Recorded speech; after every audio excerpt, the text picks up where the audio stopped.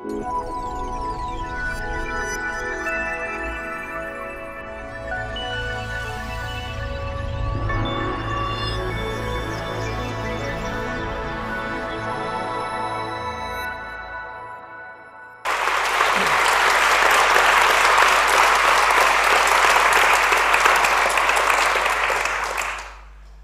you.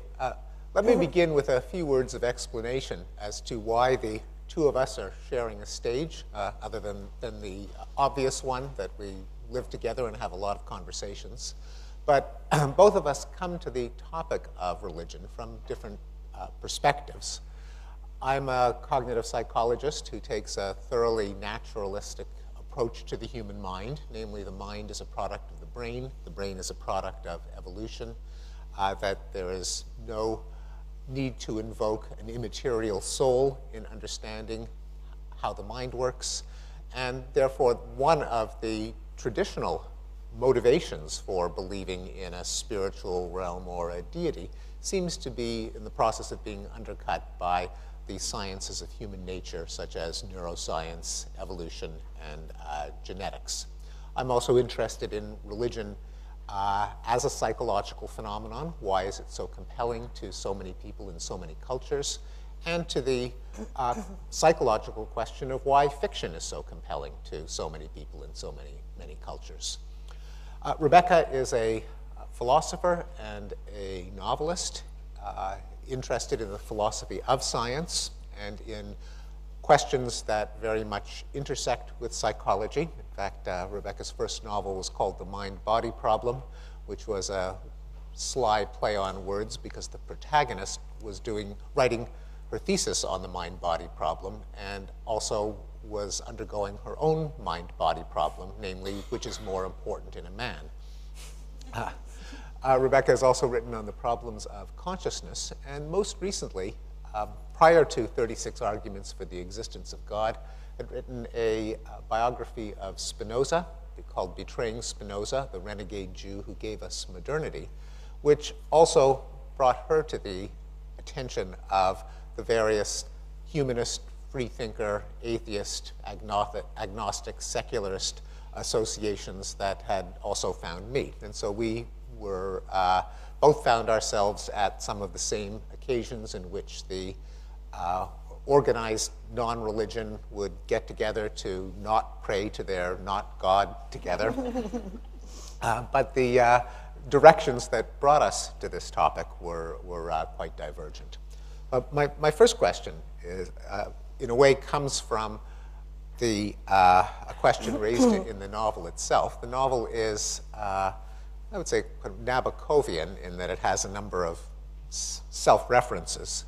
And it is a book about faith and reason, but it is a book about a psychologist who has written a book about faith and reason, named Cass Seltzer.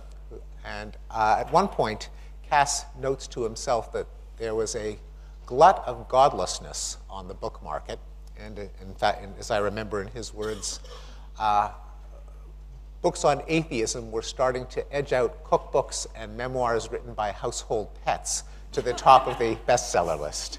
And a question that Cass Seltzer, the protagonist, faced is, why write another book on faith and reason? And so I'm going to begin by asking Rebecca, why not only another book on faith and reason and atheism and religion and science, but why in particular a work of fiction, as your subtitle is called? Why is a novel, did you think, the appropriate treatment for this topic now? So I wonder if I can broaden the question a little bit. Just why should a philosopher ever write a novel? So this is a seventh work of fiction. Out of 9 books I've written, 7 of them have been works of fiction. And why ever should a novelist, should a philosopher, and I was trained in analytic philosophy and sort of strict deductive reasoning, not the sort who take fiction terribly seriously, why would I ever write novels? And I have to say, I always have to overcome a great deal of philosophical reservations in writing a novel. I have to overcome my own training and my own inclination to dismiss fiction as just made-up stories. And my first philosophical love, acquired when I was a girl of 13, was Plato. And Plato, of course, famously had no use for the arts, and in particular, the narrative arts. There weren't any novelists in ancient Athens, but there were the epic poets. And Plato says in the Republic, which sketches out his utopia, that he would anoint them with laurel wreaths and to say what fantastic talents they are, and then accompany them to the border just as quickly as possible and boot them out. That the rational state can't accommodate these writers, these sorts of writers. And I understand his argument very well. Plato mistrusted enchantment of all sorts, erotic, religious, and aesthetic enchantment. He places his faith really in reason, and he was very himself susceptible to both erotic and aesthetic enchantment. He knew what it was like to fall under the spell of art, and therefore considered it quite dangerous and destructive to the rational state and to the rational person. And I feel this argument very, very strongly. And I'm always writing, when I feel compelled to write fiction, some issue compels me to write fiction, I hear Plato, and he is an internalized voice. I always am writing with Plato in my head, and I try to write novels and short stories that he would approve of. I desperately want the approval of Plato. He's the father figure whose approval I want.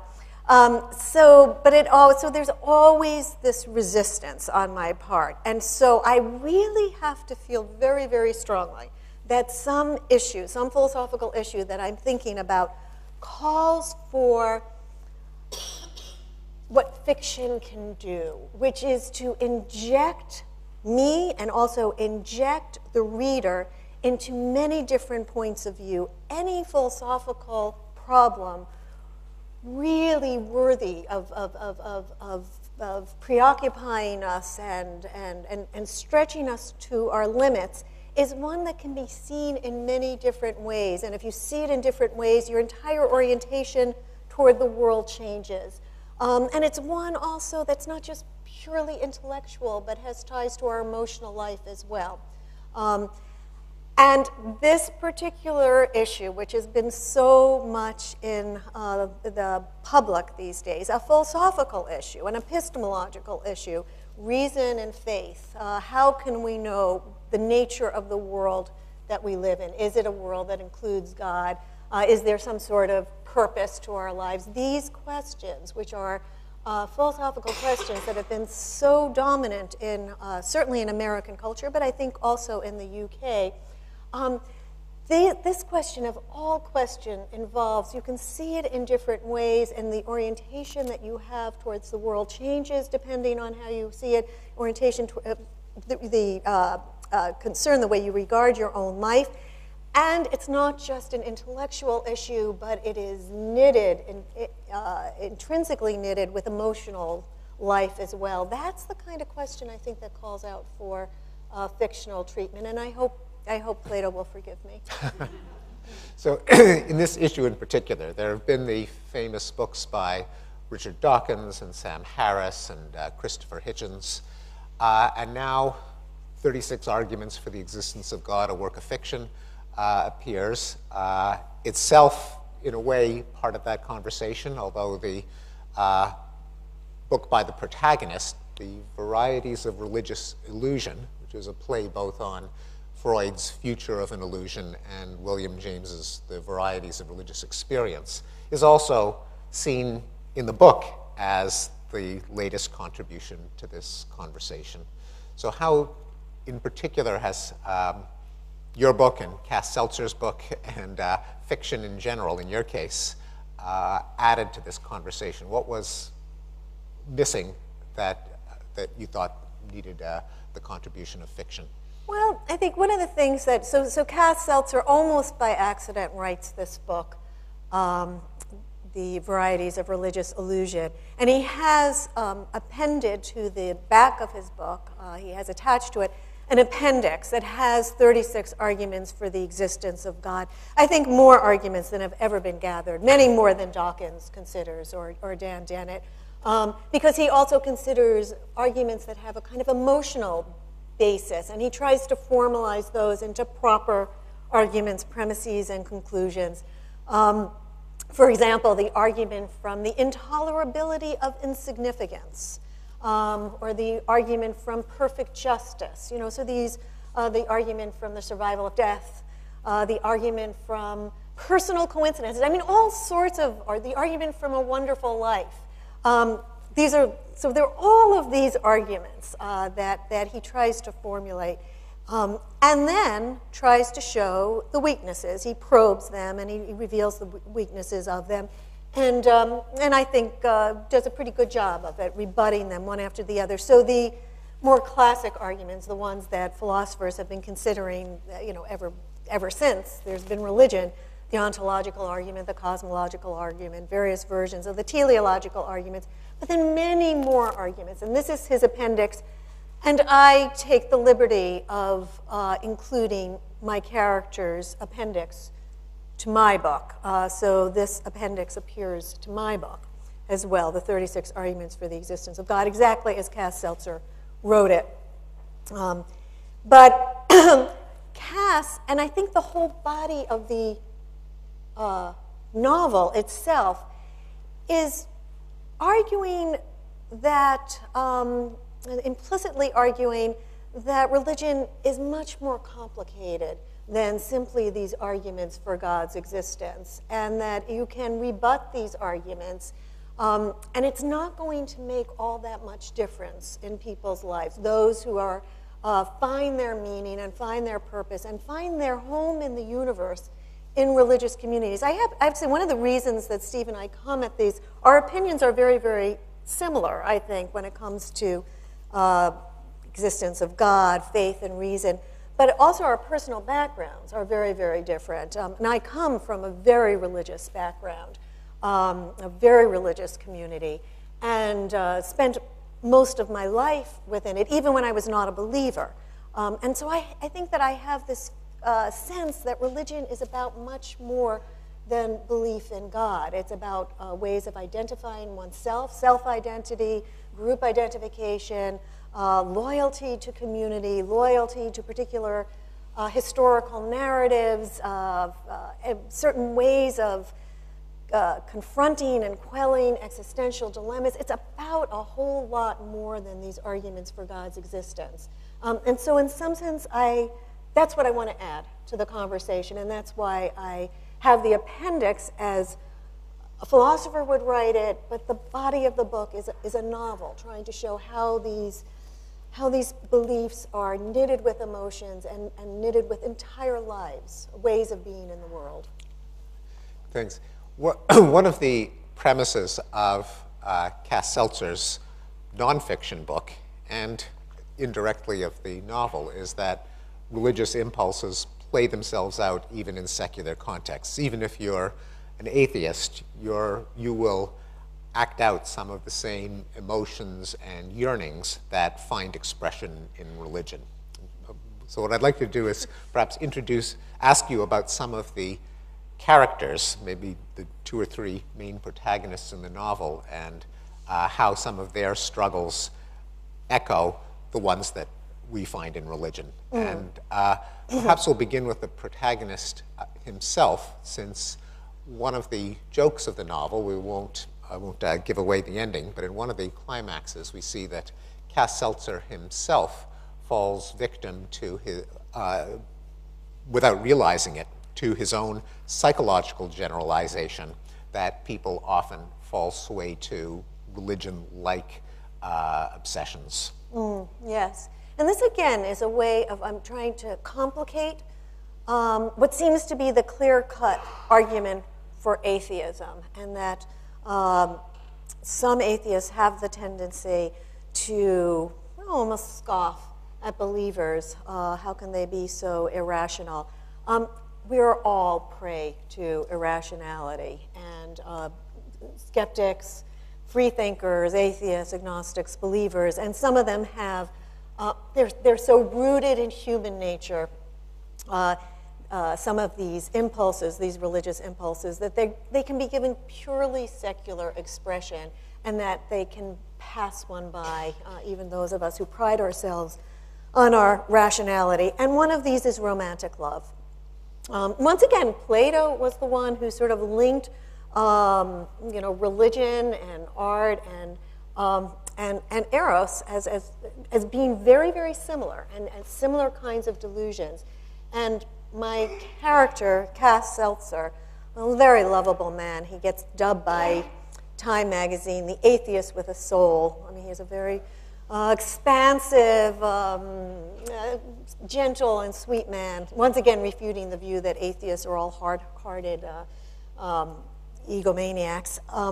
That Cass Seltzer has, he's very prey to romantic delusion, and it really takes almost the form of a religious delusion. And so this is a view I hold, that religious impulses spill over and that you find them in the erotic life. And in order to demonstrate this, I give poor Cass, this very sweet and tender man, just a horrific love life. I torment him with his women. And, so he has a former wife, for example, Pascal, a French poet. And he is religiously committed to the view that she is a kind woman, and no amount of empirical evidence to the contrary can convince him that this is, that she's not a kind woman. And, this is a kind of, excuse me, a kind of, again, a metaphysical belief. It's immune to empirical revision. Tell me that's not religious. He's presently, when the book opens, the book actually takes place over the course of a week, and with lots of flashbacks to explain his deep, profound, and sympathetic understanding of religion. But he's waiting for his current love, Lucinda Mandelbaum, known in her world as the goddess of game theory, to return from her conference in Santa Barbara on non-Nash equilibria in zero-sum games. And she's kind of a very hard-headed scientist. And once again, he's just slathered her with his own tenderness and isn't seeing her. So that's one of the ways in which poor Cass is made to see how religious illusions disguise themselves. Now, the plot is joined when another one of his love interests appears on the scene. There is a character named Roz Margolis who breezes back into his life, an old girlfriend from graduate school, who has her own secular version of a religious impulse. Yes, she has founded something called the Immortality Foundation, and this is going to be using biochemistry to achieve everlasting life, or very, very long life. She is going to stamp out the last barbarism. She compares it to bubonic plague, and that is aging. And so and actually every time he sees her, she looks a little better. It seems to be working, but she's popping all sorts of pills and doing all sorts of things to her biochemistry to impede the aging process. So this too, of course, fear of death. As soon as we are the primates who know that we are primates. We are the animals who know that we're animals and are going to die. That's certainly has something to do with the great compelling force of religion. And just because you're not religious doesn't mean you don't feel it. So here is a secular expression of this. Well, I was particularly amused being a cognitive psychologist who studies information processing as the basis of intelligence. And part of the fringe of my field are people who believe that all mind and all consciousness reside purely in data processing, in the patterns of information flow in the brain, with the implication that if a device could ever read the state of all of the neurons and synapses of the brain and duplicate it as a computer simulation, it could be uploaded to an enormous hard disk, and that one would achieve a kind of immortality through software, that after the hardware of your body met its end, you would still continue to exist as a massive computer program. God forbid there were ever a power failure. Well, you'd have backups. Many backups. Many yes. backups. But one of the dialogues between the characters of your novel compares these two approaches to immortality to an ancient theological dispute. Yeah, so whether or not, at the resurrection, it's the body that's resurrected or the soul that's resurrected. So and they have this character, Roz and Cass, have this discussion, and Cass, with his great knowledge of religious history, compares it to ancient discussions between Christian and Jewish thinkers about what is it that survives the death. I think one of the characters, other than Roz Margolis, this anthropologist in search of immortality, probably the character that has the most laugh lines, despite himself, but at his expense, and the reader enjoys, is Cass's former mentor, and as the book calls it, his former tormentor, Professor Jonas Elijah Clapper, who is Roz calls the Clap. The Clap. Yeah. The literary scholar to end all literary scholars, the most grandiloquent, orotund, pompous academic you are ever likely to, to not meet, but meet in the pages of the novel.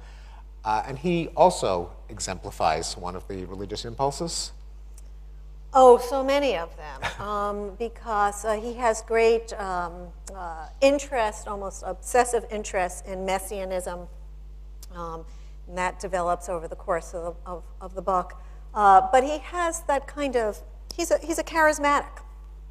He's a larger-than-life character with tremendous, he's pompous, but he also has that authority that goes with the lack of all self-doubt, all self-criticism. Anything that comes out of his mouth is ipso facto the truth.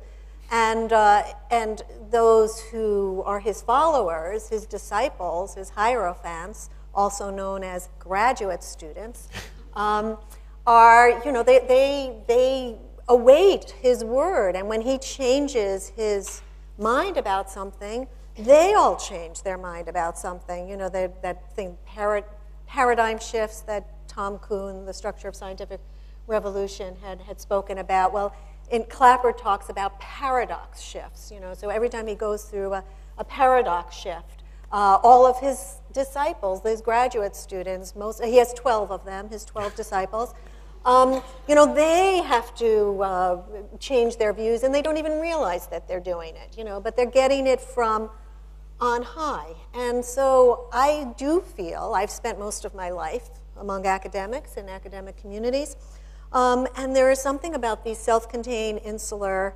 communities in which you have authority figures, and so a great hierarchy of authority figures, and some very much on top,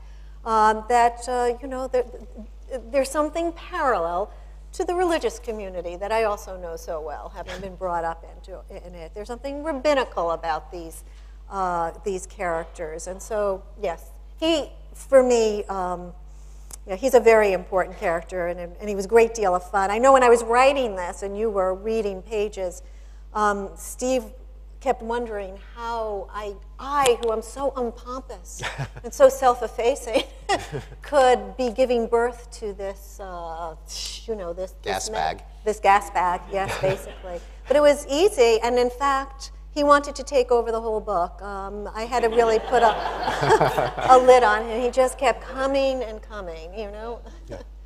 Now, for all of the obvious sympathy that Cass Seltzer and you have toward the religious impulse, and the fact that some critics have called this a post-new atheist novel, or a new atheist novel, or I'm post-religious, I mean, it's post, whatever it is, it's post. And would you characterize the message of the novel as kind of agnostic, or God sort of exists, maybe he does, sometimes he doesn't, who knows whether he does or doesn't? Is it in terms of its commitments, middle of the road between atheist and religious? I'm going to resist answering, because I have my point of view, and I think it may come across quite clearly. I mean, certainly if you were to talk to me, you would know my point of view about these things. And I certainly think that the appendix with the rebuttals make a very strong case for atheism. Also, Cass Seltzer has, towards the end of the book, it's one of the, there are at least 4 climaxes in the book, but it's one of the climaxes of the book. He has a debate with a public theist. I don't know if this is happening in the UK, but this is happening very much in the United States, that there are these stage debates between atheists and theists, and they're just going to argue it out between them. And this one takes place at Harvard University. It's mediated by the agnostic chaplain of Harvard University. And there's actually somebody a little bit like that, the humanist chaplain. Harvard really does have a humanist chaplaincy. Yeah, he actually married us. So he attends to the spiritual needs of the students who the can't find it in non-believers. Yeah, I mean, everybody has. Actually, that's one of the themes of the book. Everybody has spiritual needs, and so why not? Anyway, so I try in this debate, and I try to make the theist argument very, very strong, stronger than the ones I've heard, I have to say. What's the good of knocking down a weak argument? I tried to make it as strong as possible, and when I read it to some of our atheist friends, it made them very nervous. They said they thought I switched sides, because I really tried to make the theist side extremely strong. But Cass, I think, well, even there, I've heard disagreements. I think he wins the argument.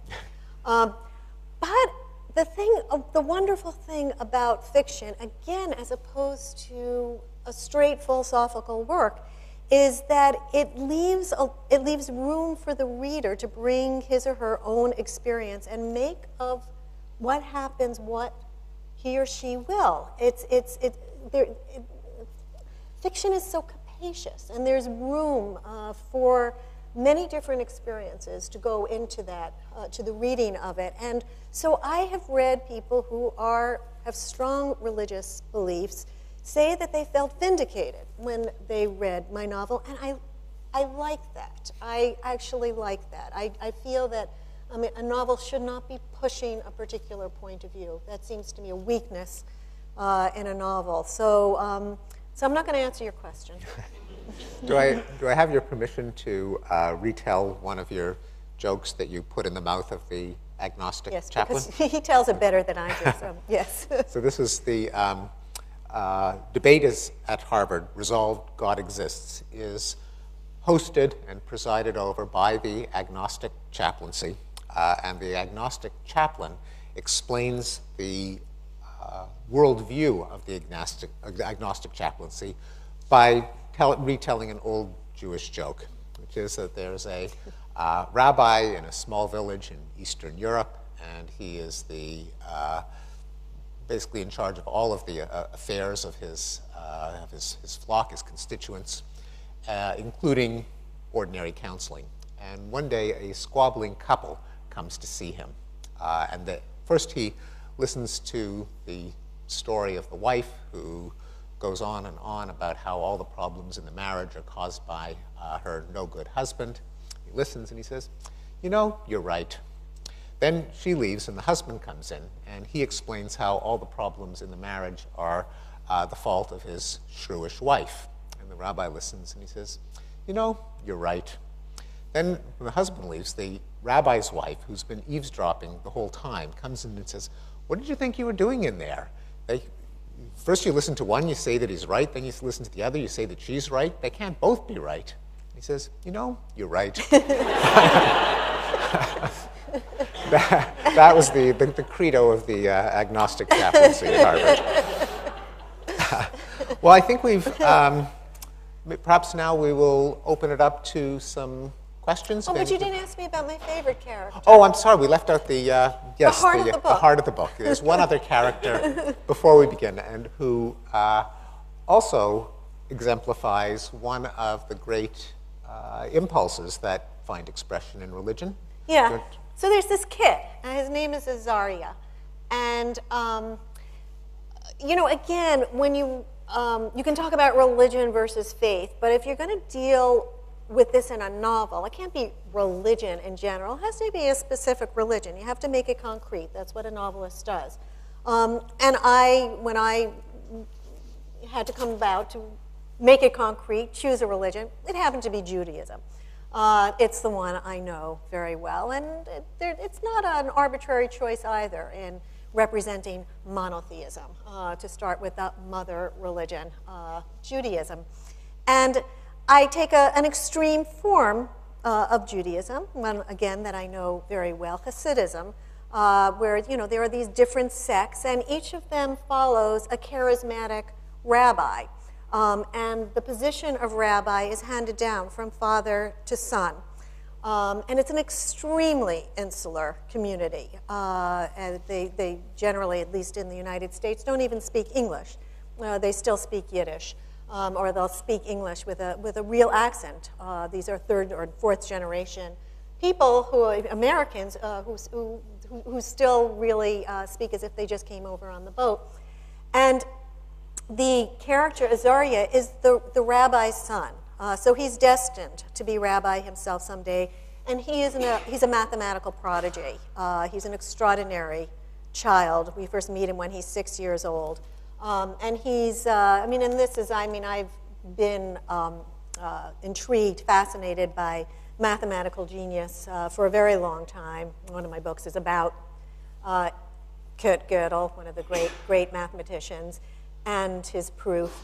And there's something otherworldly, both about mathematics, which is not empirically, its source is not an empirical observation. It can't be falsified through empirical observation. If it's descriptive, what's it describing? Many people are what we call mathematical Platonists. They believe that these eternal truths describe some trans-empirical, non-spatio, non-temporal universe. There's something mysterious about this, and indeed can be something mysterious about the emergence of mathematical talent in very young people. So Azariah has this capacity. He's something extraordinary. Cass Seltzer meets him when Cass himself is a graduate student under the tutelage of Clapper, who, and Cass understands, he alone understands what he's confronting here.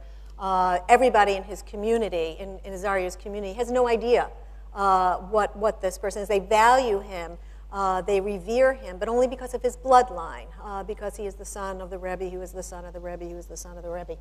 And Azariah, for me, I mean, there's a dilemma that Azariah has as he matures that to me is very much the heart of the book, and that shows that religion is about way more than belief in God.